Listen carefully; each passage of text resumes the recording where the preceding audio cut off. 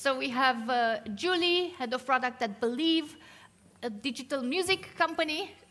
And then we have Omar, SPM at Booking, where probably all of you have gotten this room is selling out fast, right? And Yvan from IKEA, also living quite close to the venue here, which I found out during a coffee break. Yvan has a background as an engineer and anthropologist, which I think is also super interesting. I will dive into, and myself, founder of Product People, probably most of you saw the earlier intro. We do interim product management as a service. So, first question we're going for, and I'll address that to Julie. What is the relationship between building a strong product culture and achieving product-led growth? I would say that there's a pretty strong relationship between the two, because in both product-led growth and having a product culture, you need your product team to really be leading initiatives, and you also need to be very much focusing on data centricity.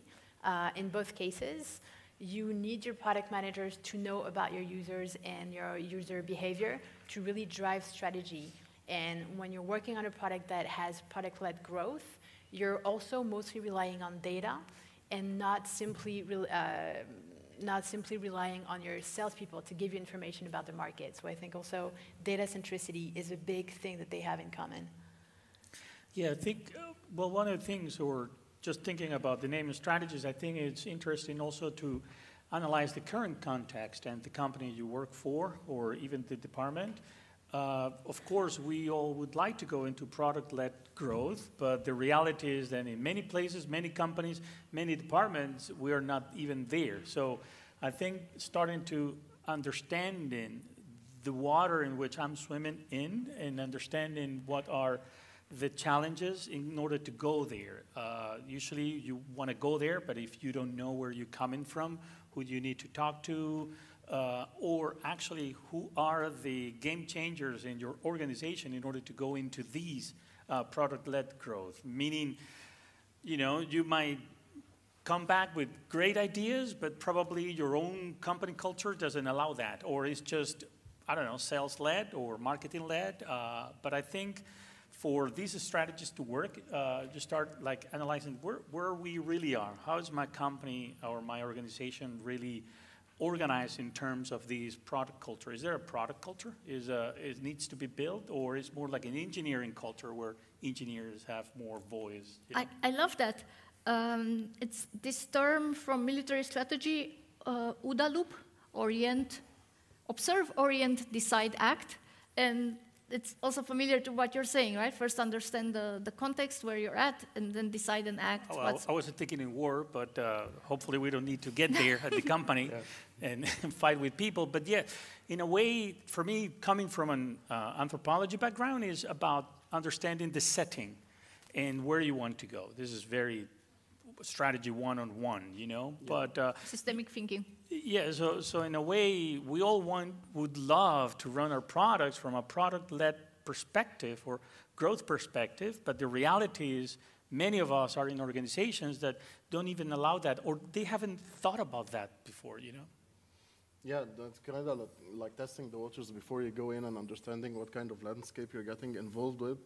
And if you think about it, actually, like what Anul was saying in the last presentation, shifting to product-led is like a major horizontal initiative that you have to go through. So basically, the things that he has been saying applies to the same. You have to, you know, identify as you said, the stakeholders, different departments. What are they actually hoping to achieve, and try to find this common area of interest or this common goal that everyone is trying to reach in order to get the buy-in and the trust and so on. So you would get people on board with this initiative and trying to shift for them to understand the impact and the effect of how this might actually be very useful to what they are trying to achieve as functional departments, and to shift to that mindset. All right, next question. I'll also start with Julie. How do you identify that your organization is lacking a product culture? Yeah, so I prepped a little bit for this, so bear with me.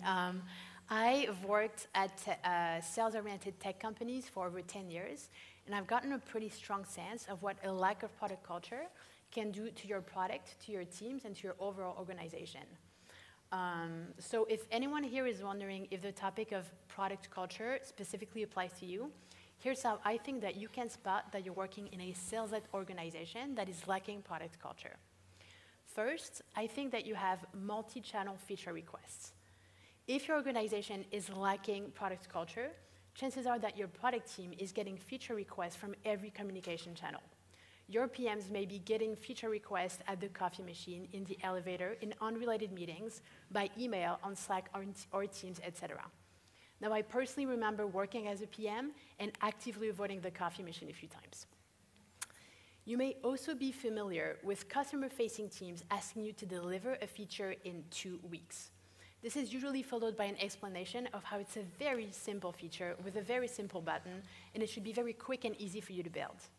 Obviously, we just love that as product people, but yet this is very common if you're lacking product culture in your organization. I also noticed a consistent pattern where the sales team would give us a lot of detailed information about the exact solution that they wanted us to build, but yet we would get very little insight about the actual pain points that this was addressing, the number of clients that were impacted, their context, etc. Something else, sales pitch homogeneity.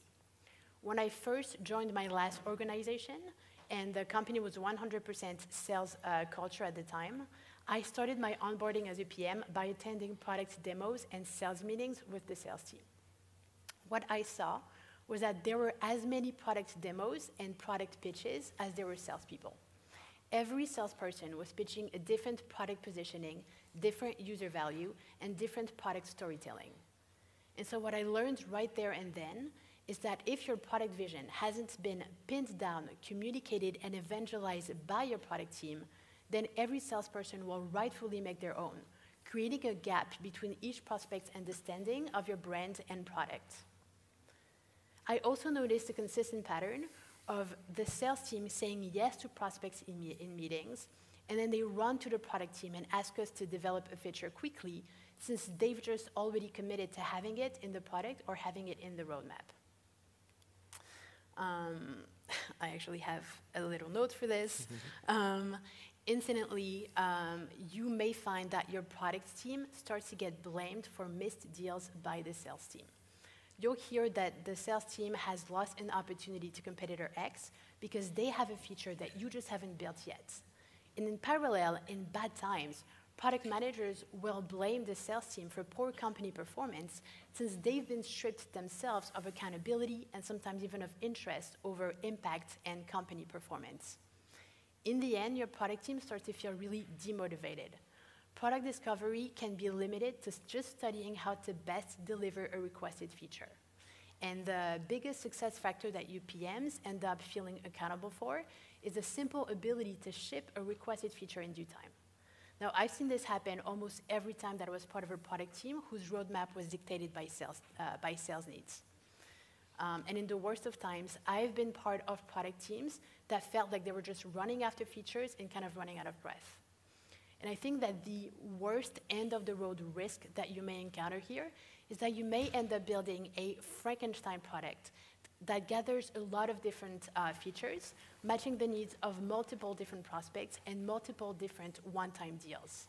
So basically, your product gets complex, your user journey gets confusing, and your product positioning may start to feel very vague, both within your organization and on the market as well.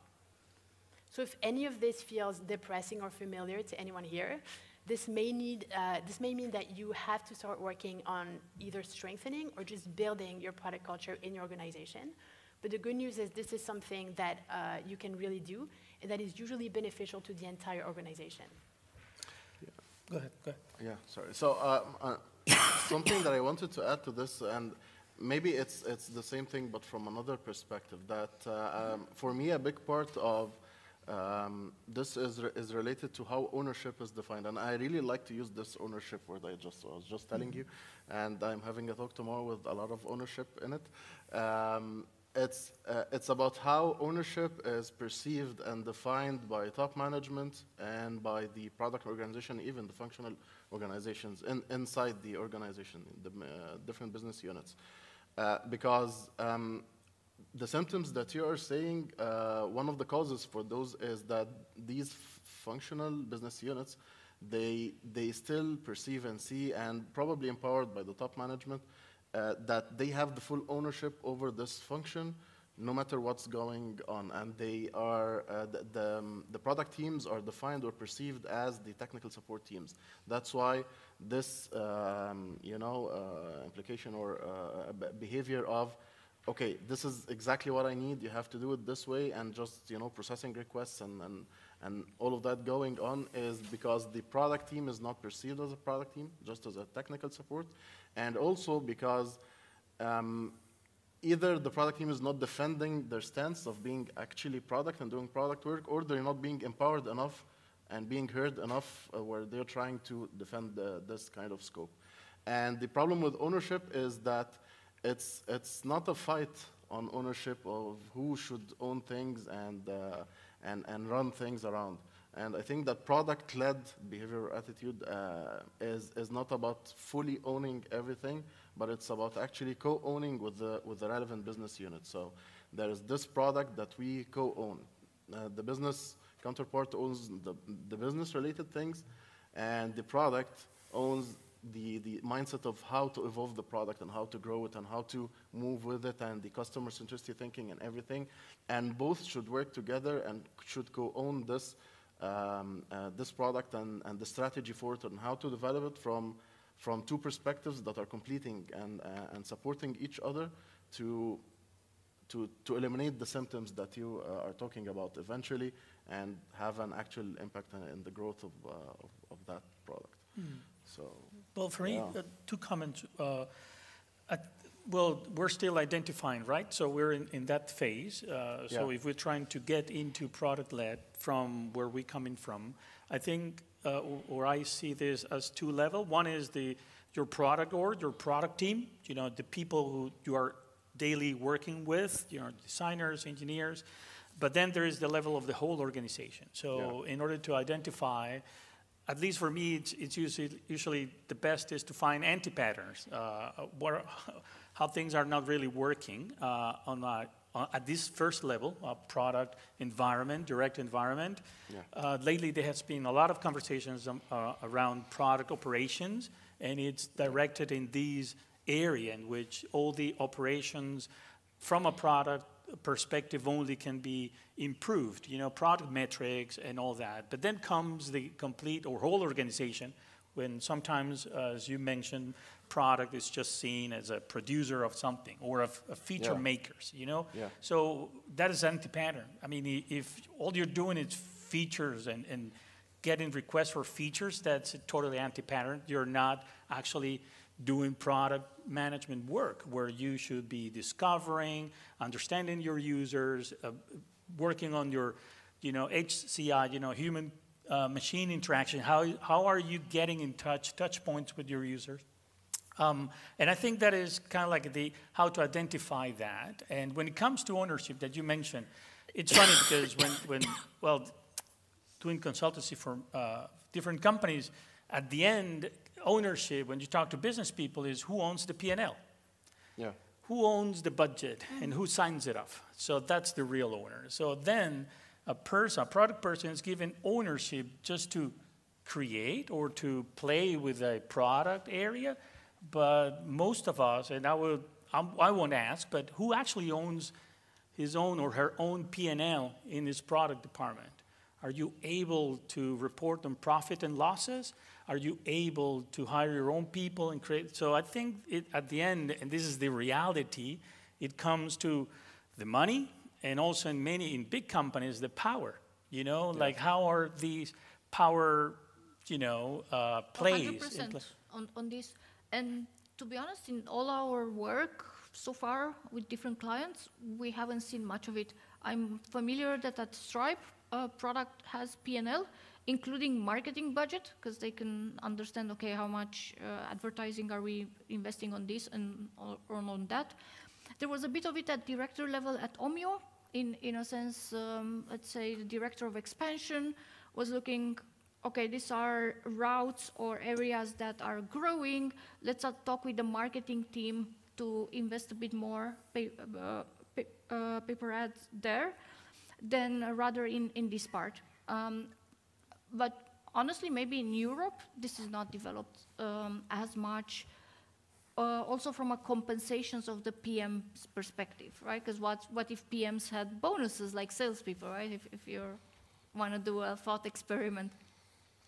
So it's indeed, I like how you're approaching it as a systemic issue or a systemic incentive. And even that example you just said, you know, with these business people, think marketing is the first person I pull off and start working on this. So if we really want to go into a product-led growth approach or organizational culture, the company, the organization should be thinking, let's bring the PM first. Because this is the small CEO who's going to help me drive marketing, sales, product engineering, design, user interaction, all these metrics. So hopefully that's how we work and how we would like to work, where we actually facilitate all these conversations in order to come up with the best approach or solution. But well, this is what I've found. I'm not saying this is not, what I'm trying to paint here is like a journey. I mean, analyzing, identifying where we are and how we get there. And I think those questions are in that line, how we actually come with strategies or take home like a practical, pragmatic ways, approaches here, and come back and say, okay, let's go, if we really want to go into product-led growth. Yeah, and that's actually why I think that ownership is one of the keys to that, because so it's one of the steps, discussing ownership is one of the steps into reaching that eventually. And I think it's one of the most empowering steps, because if it worked, you know, it would establish some sort of collaboration that would lead into that at some point. Because I don't know for anyone else, but for me as a PM, I don't want to eventually be managing P&L, right? That's for the business side of things. And as you said, it's not managing the whole thing, it's facilitating the collaboration between all the moving parts within some sort of a mindset or a framework that has a lot of things that we believe in place, like experimentation, like customer centricity, like basing everything on data and so on. It's about, you know, putting this system or putting this framework into place and collaborating with everyone just to make sure that, you know, we're increasing our efficiency and impact and everything. And that doesn't mean like, you know, sole ownership of things, but co-ownership and, you know, leaving some things that we don't also want to like overload ourselves with to the business counterpart as they're doing so. It's complementing the same thing that you were saying. And about product managers in P&L, I agree, and I think it also joins the previous talk that we had about horizontal initiatives, where as a PM you don't necessarily have to own the P&L, and that's okay, but as long as you're not siloed, as long as you're able to talk with the people that are more responsible for it and try and sort of understand I don't think you're ever going to be the owner, but really try and understand what are our biggest costs, how are we most making revenue, and let me speak with you and let me show you that I'm interested in these things, and let me show you that my product strategy is also going to depend on the outcome of my conversation with you. That's also how you don't have to be owner of everything, but as long as you include every sort of department, major department of the company in your conversations and strategy, you can be product-led. One more follow-up question on the diagnosis part, and then we can move also with the solution. What if this is also a symptom of the PM, or sometimes they're called product owner, just being weak within that organization? So, sometimes we've noticed that companies are not that sophisticated of hiring for these roles, and they end up with people who get overwhelmed very fast and don't understand the part about them creating scope and driving this. They're more on the accepting, receiving part, right? And then the rest of the organization just takes that prompt and pushes things onto them. And we did notice in a few of our parental covers and so on that sometimes the other PMs we were working with weren't up to speed with, let's say, what we would call product people materials. So we were saying, okay, we need kind of spoon feed to these people and handhold them. They would have been more like associate level, you know. And I would see then why others, especially if you're dealing with sales or marketing, which tend to be strong personalities, very driven, then they shove things on you because they see that you're not capable necessarily of taking something, shaping it up, and driving it with others. So how would you see, let's say, if you're going to an organization, is it the PMs that are here, or is it the system man that's not working? Yeah, so I would say here that that's why I said that PMs should be have self-initiative into defending this territory. If the management is not empowering product enough, then product should demand empowerment somehow. And again, it's not a fight, but if there is this situation, for example, as a PM, I would try to track some use cases that I saw that should have gone another way, and with data provide evidence that, okay, if something else had happened, maybe it would have had a better outcome, and that's why I'm saying that we should do this and that, and maybe next time let's try to be more driven into that area. And that's how you would demand empowerment at some point, by providing evidence that there is a better way in doing things with existing use cases. And it has to be demanded. If you're not empowered enough, you have to demand empowerment. Of course. Yeah. I completely agree, and also I think that obviously if you feel like your PMs are a bit too junior to really take on that role and talk to different teams, I think it's absolutely the role of their managers and of their leaders to sort of show them the way. It's one example among many others, but you were mentioning how salespeople have end-of-the-year bonuses. I've worked at companies where the product managers had bonuses, and I think it's important to make sure the bonus has nothing to do with the number of features that you've shipped. It's not your roadmap. You can give a bonus based on a data impact, for example. And we know the whole thing about creating impact teams. So instead of asking a product manager to deliver 3 features, you can ask them to, I don't know, have 5 or 10% more monthly active users or adoption on a feature. And that way, they sort of have to upskill with your help and with the help of the organizational structure that's been put on them. This is really cool. So thank you for the input. Do you mean the room, right? Cool, or?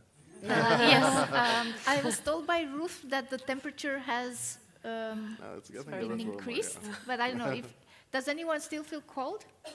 Hands up. Well, after coffee, I think it's... No one is feeling that it's chilly? Okay, that's good. We made you look up from your phone. So from your experience, what would be effective strategies? We already started touching upon that in the answers. Is there something else you could think of, something you've seen work in your experience?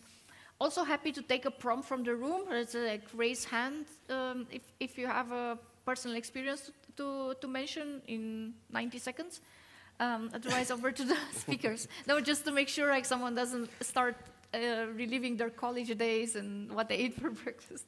It's funny that here we're trying to come up with strategy to become product-led, but next door they're talking about sales-led. So it's like, I don't know, sorry, but probably the first strategy is to get rid of that event. No, just kidding. And let everyone in here. No, go ahead. You were going to... Sorry, I sidetracked. Sorry, we should have a product sales-led alliance next year. Always, that's you know, like good mediator. Oh, wow. Yeah, 2 mediators. Yeah. Right. So obviously, I think that there's a lot of things that you can put in place to change your company culture from sales to product-led, or at least to building a stronger product culture. But I'm happy to talk about here some of the few main things that we did at my previous organizations and that had a strong impact on creating a product culture. So I think that the first thing may sound pretty counterintuitive, but what I want to stress on most is that as product people, and especially as product leaders, we need to clarify, evangelize, and show as much pride in what our product is and does than in what it isn't and doesn't do. I think we need to be clear and unapologetic about the types of users that our product addresses, the issues it chooses to solve, the ones it chooses not to, and how we've distinctly chosen to fix these issues for our users. For example, I always start every internal product presentation by explaining what we're doing and why, and what we're not doing and why. What I started to notice when doing this is that this visibly empowered our sales team to stand in front of prospects and actually say with confidence, no, we don't actually have that feature, but that's because we believe that this is the way that you're going to solve your issue, not that. Now you know you have a strong and impactful product culture when your sales team is actually able to explain your product vision to prospects, especially when that means saying no with a clear and confident explanation. I also noticed when I started to do this that this also allowed our sales team to give us feedback that was a lot more aligned with our positioning and therefore a lot more valuable to the product team. Now, of course, for this to work, you need your business and your product strategies to be very well aligned so that your sales team isn't torn between incompatible visions. When it comes to managing internal product feedback, something that we did is that we created an internal mandatory product feedback template. You don't need any specific tool for this. You can use free spreadsheets, forms, etc., or a paid-for solution. But we actually made sure that the template was precisely asking the customers' functional and business pain points, their context, the number of clients that were impacted by this, the associated deal size, etc. You can always have an optional question at the end, asking them what their preferred solution is. But what this is going to do is that it's actually going to train your sales teams on product culture, and they're going to start to grasp what type of information is actually valuable to product teams. Of course, this is also going to make it easier for your product teams to qualify and centralize internal feedback. Something else that I think can be really positive is that I would strongly encourage launching company-wide product rituals within your organization. For example, at one organization, we launched a 1-hour product talk every last Friday of the month. Every single team was meant to join, and they all did. So this included all salespeople, all customer success, marketing, tech teams, top management, etc. For these talks, I would strongly suggest that you let your PMs present topics as well. This really helped us with team empowerment, motivation, and visibility. When it comes to topics to present, I would say keep in mind that the objective of these talks isn't to deep dive into your latest product update or your product features, but to really instill a product culture. So of course you can use this talk occasionally to talk about your product roadmap, but you can best use it to evangelize key product concepts. So you can use an hour and actually deep dive into your product vision or your product strategy. You can share a product success story. You can explain what product development is, or you can use this time to, I'll wrap it up, I think, or you can use this time to explain how your team prioritizes input and feedback. I think it's really important in these talks to repeat, and repeat the key concepts. I would say don't think that because you've explained once what a sprint or agile development means, then all your teams got it for good. Know the key things that you want your teams to know about your product and keep repeating these each time. And the last thing I'll say is that I think it's really important to acknowledge that a customer success or sales team's lack of trust in products comes from the idea that they know the market and the customers and you don't. And this is actually a very valuable and valid concern. So I think it's very important to have every PM attend at least one sales meeting per month to stay in touch with the market and gain this credibility. And this also tends to create informal bonds between your product and your sales teams. Thanks a lot. Yeah, I think we're out of time. Yes, so I guess that's a subtle message to move on to the questions we received from everyone. So it seems Victoria with a C asks, we have Victoria with a K is here with me today. What's the biggest difference between horizontal initiatives and regular project initiatives within the company? Who wants to take this? Previous. Okay, which are the... Wait, I think the building on Mirela's comment was from now, and someone just dismissed it. Maybe we could bring this back. Okay. about being a strong PM. How do you earn respect, trust to confidently lead That's and also make from your the last organization product-led, especially when others want to lead? That was from the last two? Last one also as well. So for it's Yeah, a I part think of it's just stakeholder that. management, right? And building this reputation within your organization. Victoria has a good talk on our Product People channel about stakeholder management, coming from mapping them and then what are the tactics to apply depending on their importance and strength within the things that you work on. I will let also others take it. I would start first. I think even Marty Kagan has this in his book Empowered, where he describes its function, like sales, marketing, design, engineering, because those are also very strong stakeholders that sometimes want to step a bit on you, and seeing what are their incentives, what's driving them, what language they like to be talked on, and then start building that report. Once you have that report, doing a few small favors and then starting to guide them within the direction that you want to take. But of course, that won't happen immediately. So you first still need to be liked, build a report, gain a bit of trust, and then start nudging people within the direction that you want them to take, unless you have this super strong mandate from leadership, you know, like pulling an Elon, where it's just, okay, from today we do this, or you're not here. But in Europe, it doesn't really work like that, I agree, right? but I think there has to be any kind or some sort of formal authority passed on you, on us, because otherwise, when no one leads, everyone leads. Yeah. But when you're hired as a product manager, or even any other job, like what am I responsible for?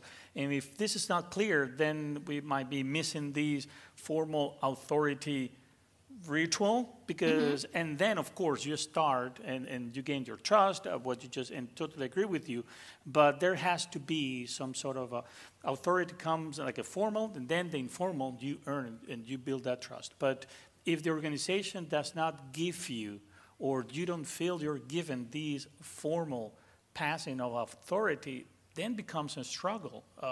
You need to fight or convince, then you become a salesperson instead of a product person. And that's exhausting. I don't know, it is exhausting. But I think some sort of a formal authority has to be given, and it should come with the role. When you're hired, this is your job description, this is your responsibility, ownership, you're gonna be reporting on this, on that. Without that, we might get lost. We might get exhausted and trying to convince and like people. Should I like people by doing my job?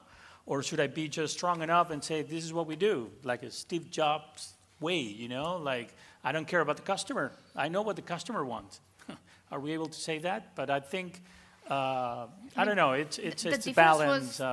Well, with Steve Jobs, he was also the CEO, so, and you know, he could only be fired by the board, whereas the PM can be fired by many players within the organization, and that, you know, it's a bit of a different report, but good example. So we have most voted the question that's up next from Victoria. What do you do with all the hierarchies that are in the organization, which may be afraid because they don't see their place there?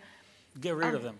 No, I wonder what you mean, because even in a product-led growth model, you still need sales and marketing. They just change a bit their focus. You just need to find that common area of mutual benefit between you and them.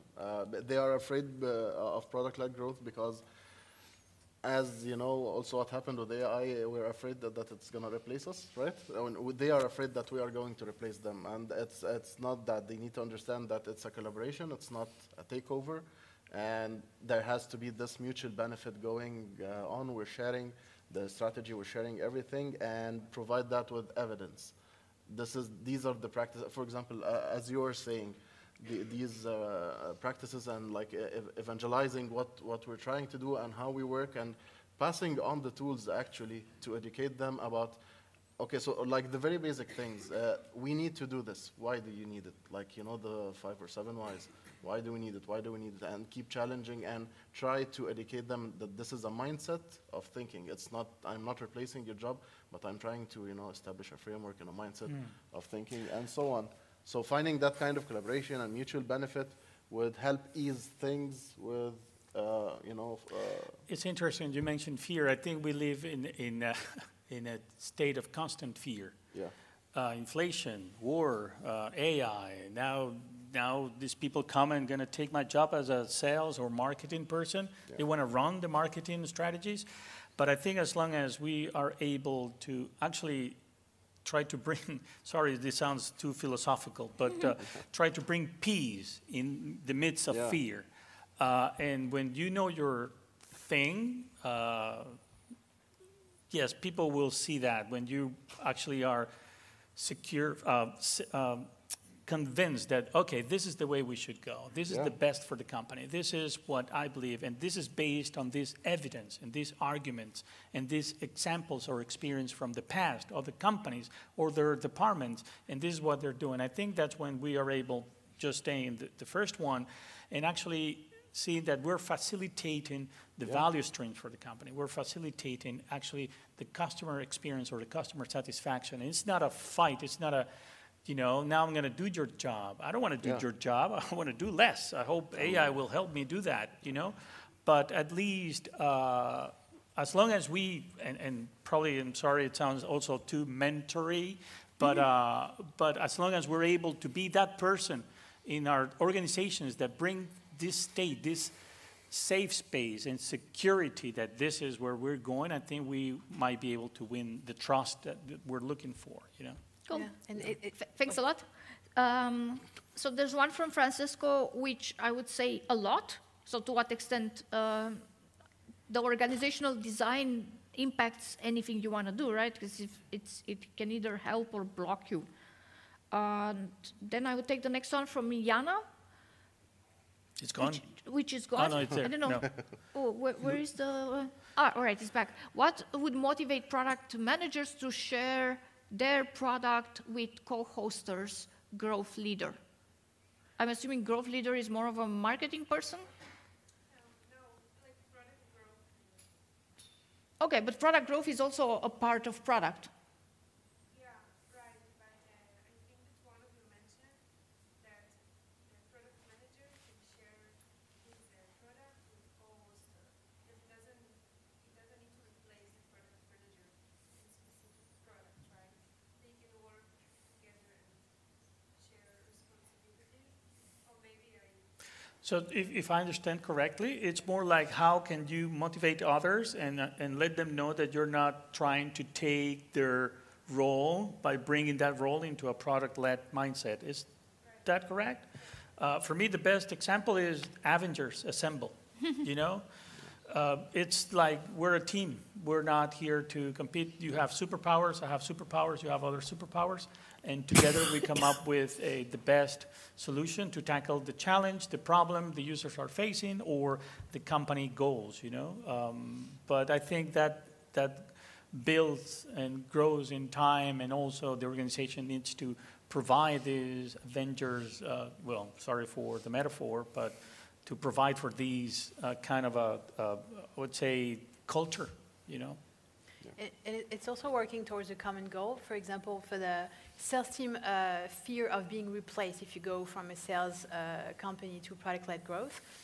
It's also reassuring, I think, to think that we're not replacing salespeople, but I think the role of sales knows an evolution.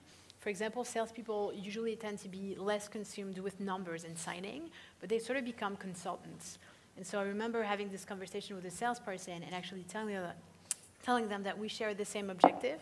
They're now sort of a consultant, which means that they have really valuable insights into the pains and the type of product evolutions that you could have.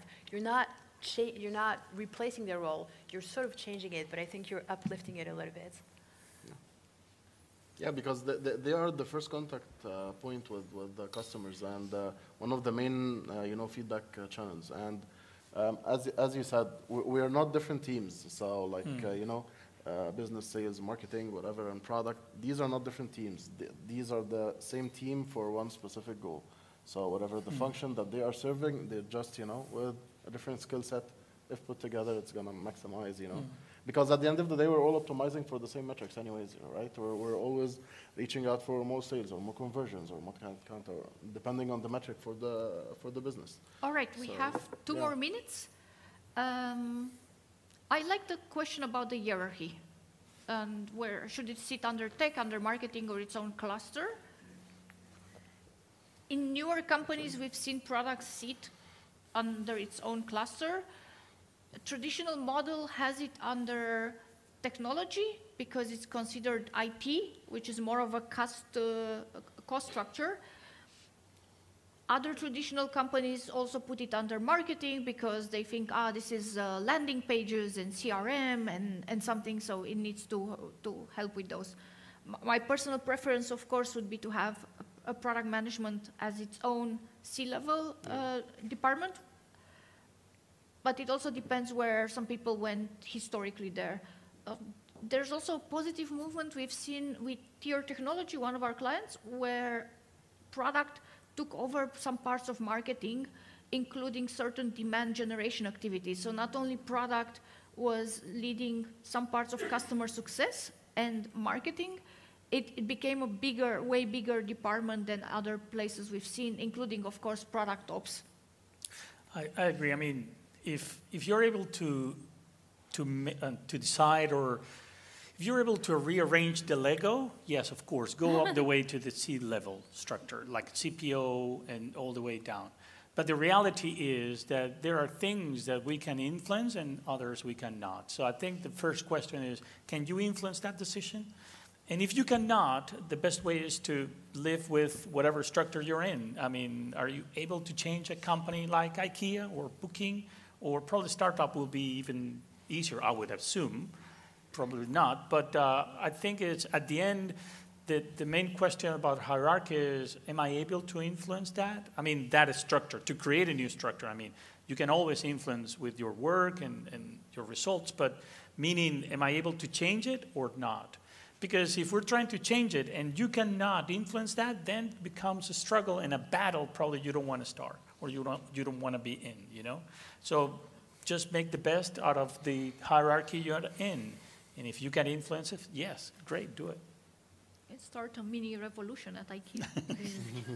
All right, and I think we are done. Thank you so much, everyone. Thanks for all the engaging questions. Thank you.